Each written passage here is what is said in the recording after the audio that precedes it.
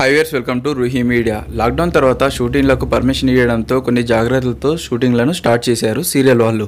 అలాగే ఆమె కథ సీరియల్లో నటిస్తున్న రవికృష్ణ కూడా షూటింగ్కి పాల్గొన్నారు. రీసెంట్గా సోషల్ మీడియా ద్వారా మేము షూటింగ్లో ఉన్నామంటూ నవ్యస్వామి మరియు రవికృష్ణ షేర్ చేశారు. రీసెంట్గా నవ్యస్వామికి పాజిటివ్ వచ్చిన విషయం మనందరికీ తెలిసిందే. ఈరోజు రవికృష్ణ సోషల్ మీడియా ద్వారా షేర్ చేస్తూ నాకు కూడా పాజిటివ్ వచ్చింది కరోనా అంటూ సోషల్ మీడియా ద్వారా షేర్ చేశారు. అలాగే నేను 3 డేస్ నుంచి ఐసోలేషన్లో ఉన్నా, అలాగే నాతో సన్నిహితంగా ఉన్న వాళ్ళు ఒకసారి టెస్ట్ చేయించుకొని మరి ఐసోలేషన్లో ఉండండి అంటూ షేర్ చేశారు.